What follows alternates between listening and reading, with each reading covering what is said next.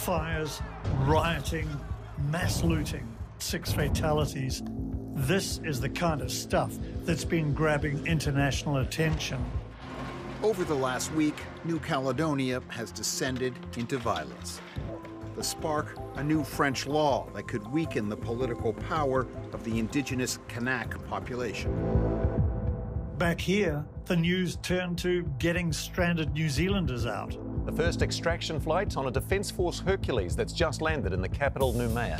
But an extra 1,200 French police reinforcements and even the hasty surprise visit of President Macron is unlikely to quell the fury of the pro-independence movement, particularly tangata whenua.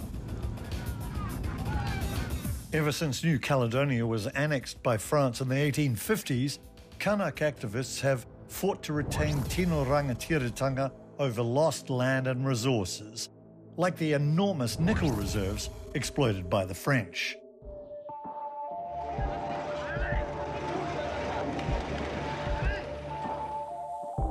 After the violent clashes of the 80s, France signed the Noumea Accord, promising greater autonomy to Kanaki. It also committed to holding 3 referendums to determine whether New Caledonia should stay part of France. The first 2 in 2018 and 2020 voted no to independence, but it was close.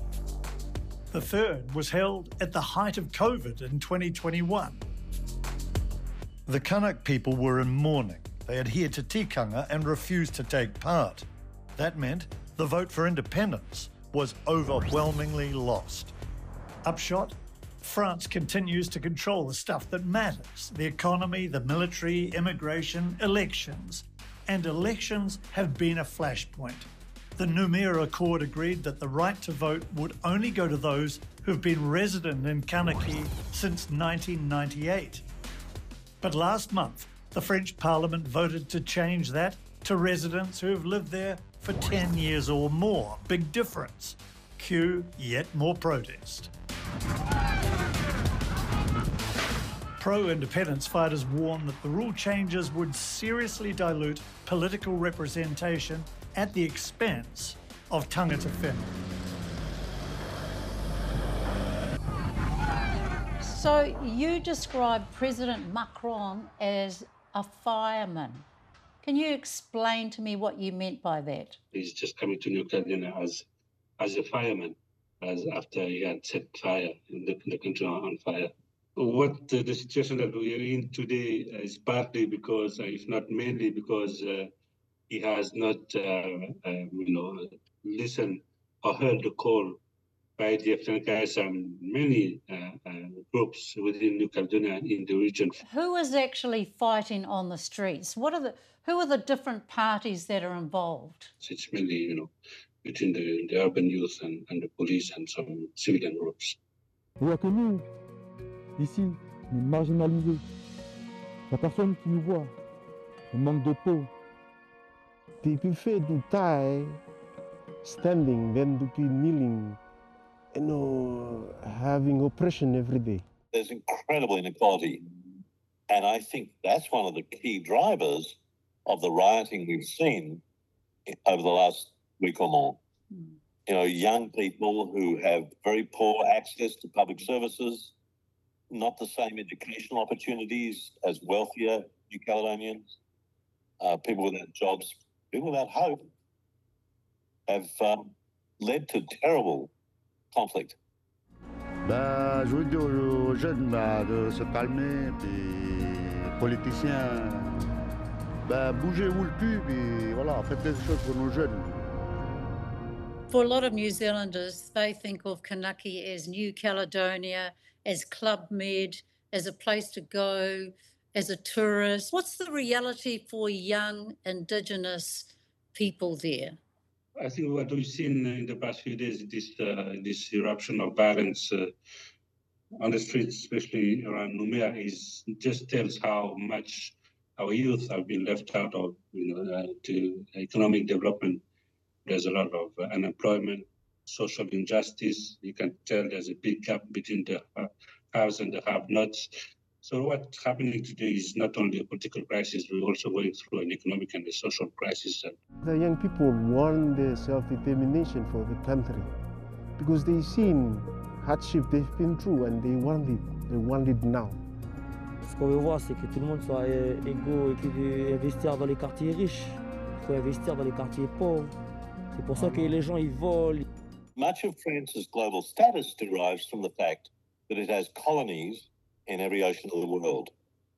To use the United Nations jargon, France is the administering power of non-self-governing territories. France presents itself as an alternative in the region to partners at a time of US and Chinese strategic competition. But France's pretensions to be a major player are undercut by the reality that within New Caledonia, within French Polynesia, people want a pathway to an independent and sovereign nation. They don't want to be part of the French Republic. Would all Indigenous Canucks be on the same wavelength when it comes to the pro-independence movement, do you think? Because Māori here in New Zealand, we're not exactly united when it comes to constitutional transformation and decolonisation. No, we do have that here also. Just some Kanaks, indigenous people also, against independence or not totally for independence now. So we can clearly see progress in the voting, in our population, increasing towards a yes to independence and self-determination. They're a minority population, now granted 42% roughly of the population, but they face the same challenges as Indigenous peoples all around the Pacific Rim. And France grapples badly with that.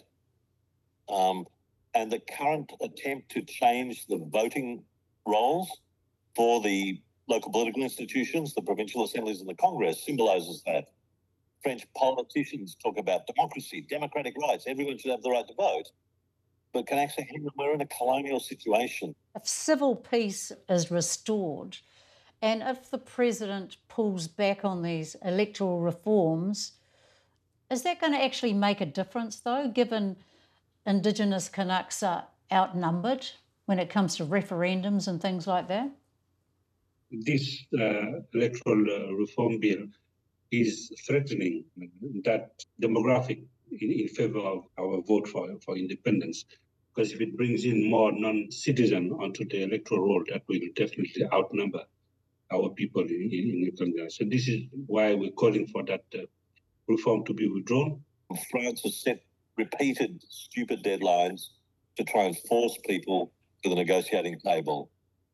And connect political leaders, customary leaders, church leaders and others have said, don't do this. We need time to forge a consensus between quite divergent opinions about what should happen next. There's been some inflammatory language from different French leaders using words like mafia and terrorism and talking about foreign influences. How do you respond to those sort of comments? Well, I think it's too simplistic to be calling youth groups mafia and terrorist groups. I think it's just a social unrest and social issue that has not been dealt with over the past 30 years, and it's just erupting now. In terms of foreign influence, I'm not personally and directly aware of any indirect, foreign influence into our politics in New Caledonia.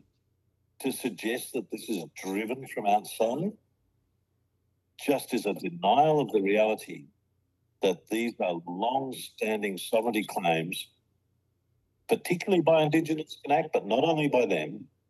Many people want to move peacefully to a independent and sovereign country. It's complex. There are many people in New Caledonia who don't want that. To square that circle will take time, will take dialogue, will take work together. This week is a terrible setback for that process. What would you like New Zealanders to know, Jimmy? What's your key message to us? My key message to New Zealanders, and especially to our brothers and sisters, Maori people, is that we're in the same situation as you are in, whether in New Zealand or Australia or some other parts of the Pacific. All we are calling for is for our right to self-determination to be recognized, so we can decide on our own future, how we want to run this country. It's not excluding anyone. We want to build this country with others, everyone else lives in this country, and make this country their own. But all we are asking for is that for our right to self-determination to be recognized first, that we can host other people in our country. I think the circuit breaker is to recognize that this is a regional issue, not simply a French domestic issue. And the French are very sensitive about sovereignty. There's a role there for Australia, for New Zealand, both from governments involved in diplomacy, working with their island counterparts in the Pacific Islands Forum. There's a role for trade unions, churches, women's groups, NGOs, to work with their counterparts in all sorts of ways in coming days, just to deal with the human tragedy that this rioting and destruction has caused.